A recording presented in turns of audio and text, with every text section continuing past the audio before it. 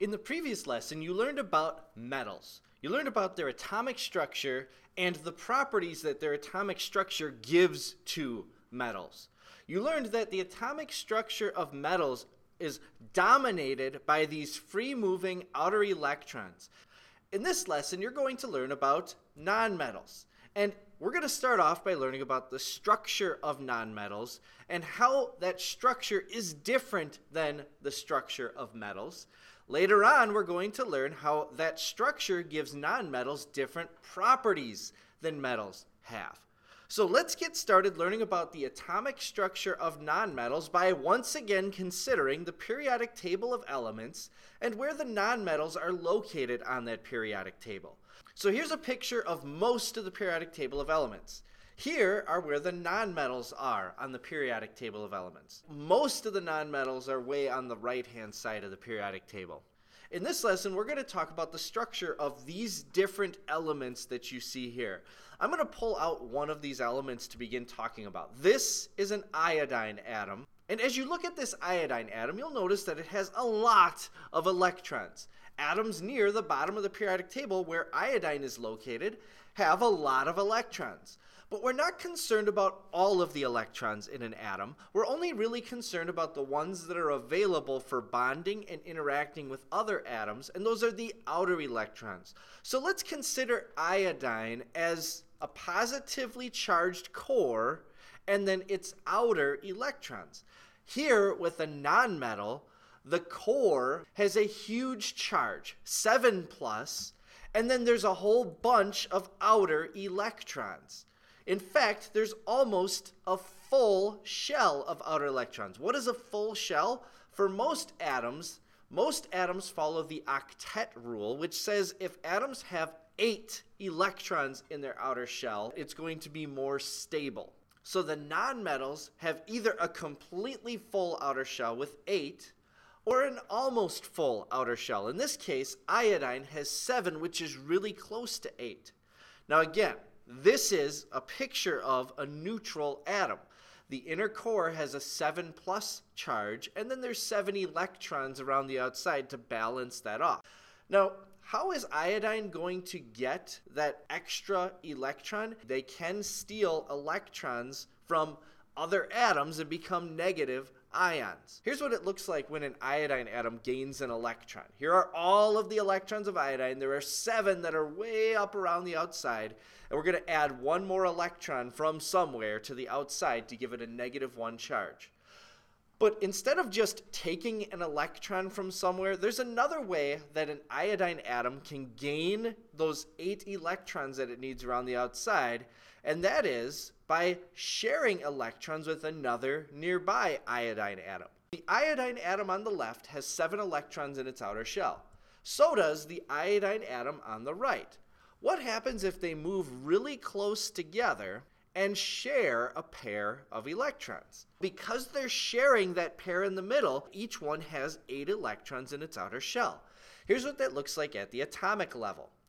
If these two atoms come close by to one another, so their orbitals, their outer shells overlap with each other, they can share a pair of electrons in the overlap area, and now they are stuck together, they're bonded, and they each basically have 8 electrons in their outer level.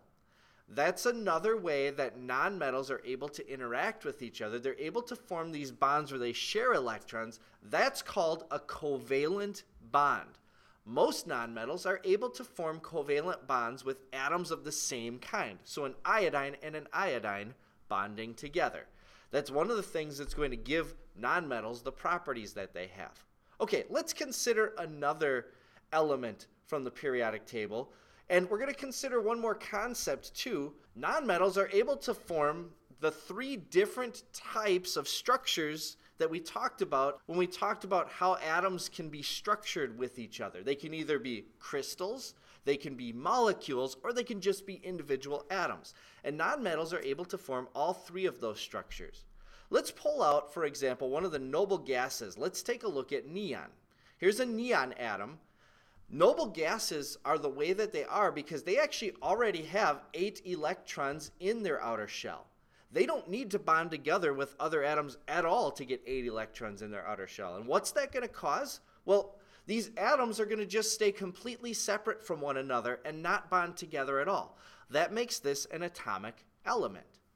Let's take a look at another type of atom from the periodic table. In this case, we'll take a look at nitrogen, which is the most common atom in the atmosphere of the Earth. Nitrogen only has 5 electrons in its outer shell. How is it going to get 8? Well, here's one way that it can do it. Nitrogen can come together with another atom of nitrogen that also has 5 electrons, and they can share a pair. But a pair isn't enough. They're going to share one pair and another pair and a third pair and make a triple bond with each other. This maybe makes a little more sense if we look at it with the actual atoms. When I bring the two atoms close together, you'll see that their outer shells really overlap, and they share 3 pairs of electrons in that overlap area. Now they each have 2 outer electrons, and they're sharing 3 pairs. So those 2 plus those 6 that are in the middle in those 3 pairs give them each a total of 8 in their outer shell. Notice what these form. These form molecular elements. Each nitrogen atom is so tightly bonded to one other nitrogen atom that they're going to stay connected but individually from each other as individual molecules, a molecular element. And then lastly, we'll take a look at an element like phosphorus. Phosphorus has 5 electrons in its outer shell as well, but it doesn't form triple bonds. The atom is structured in such a way that it can't. But here's what it can do. Phosphorus can come together with another phosphorus atom, and another phosphorus atom, and finally one more phosphorus atom, and they can each share pairs of electrons with each other so that each of them has 8 in its outer shell. Now it's really hard to picture this, so bear with me. I'm going to show you where the electrons that are being shared are. Here's our first phosphorus atom. I'm going to bring in another one. I'm going to show you where that pair of electrons gets shared in the middle. Then I'm going to bring in another one. This one's going to have 2 pairs of electrons shared, one with each of the atoms that's already there. And then finally, my 4th atom of phosphorus is going to share 1 pair with each of the atoms that's already there as well. So it's sharing with 3 different atoms. Now, each of these atoms is sharing a pair with all 3 of the other atoms. Where are they in this mess of atoms? Well, here they are. I'm going to highlight the electrons around the first atom. Notice that they're sharing a pair in the center with the atom on the right. Here are the electrons around the bottom atom, and it's sharing its pairs with the one on top, the orange pair with the one on the left, and the pink pair with the one on the right. And then the top atom is sharing pairs of electrons as well with all 3 other atoms. Now, if you don't see that, just know that these orbitals of these atoms are overlapping one another, and they're sharing pairs of electrons with each other. That's what they do. Those electrons in the center that are being shared are really locked in tight. They can't really move around. But this substance, phosphorus, actually forms a solid. And here's how that happens. When you have a phosphorus atom by itself, those electrons around the outside are a little bit freer to kind of move around the outside of the atom.